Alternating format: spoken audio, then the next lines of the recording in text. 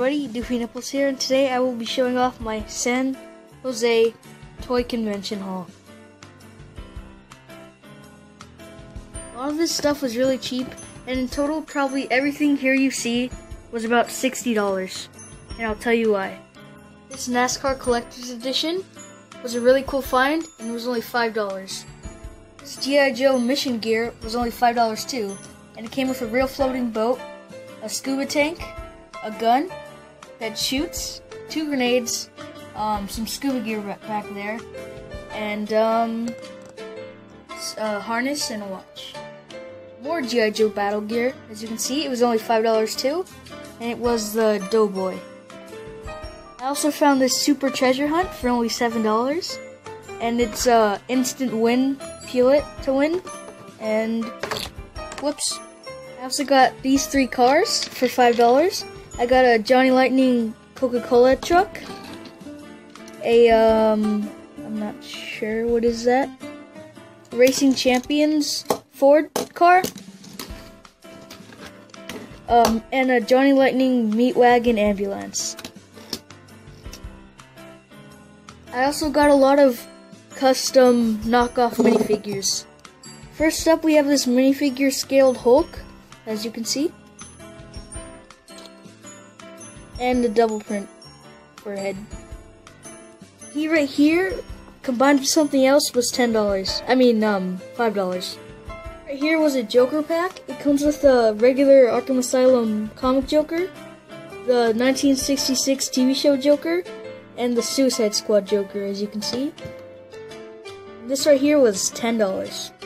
This Deadpool, I got combined with this Hulk for $5, and as you can see, he's a really detailed Deadpool, and he even comes with his other head, or his real face. Got some swords too, and yeah. I got this Series 5 collectible minifigure for $5, and it was brand new in the package, and I opened it, and it was the Zookeeper. We went to the Great Mall of America, and went to the Toys R Us outlet. I got this Brick Warriors Warrior pack, and as you can see, I got a battle axe, some night gear, a shield, I'm not sure what this is, and a helmet. So from the toy convention, I got the Batman Dark Knight Rises Joker.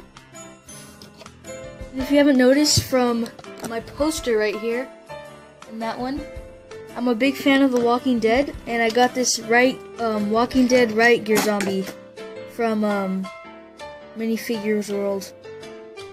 Also from the Toys R Us outlet, I got the Singing Batman. I don't know what it's called.